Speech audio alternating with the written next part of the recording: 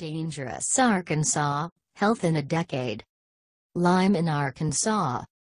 Preteen sisters from Springdale are suffering from Lyme disease. The first cases recognized by the Arkansas Department of Health in a decade.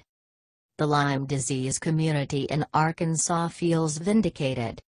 They have been saying for years that not only does Lyme disease exist in Arkansas. It is devastating lives. "I could not move my bones," says Tori Harrison of Little Rock. "My joints ached. My head was pounding. I felt dizzy." Harrison is a sophomore at Ouachita Baptist University.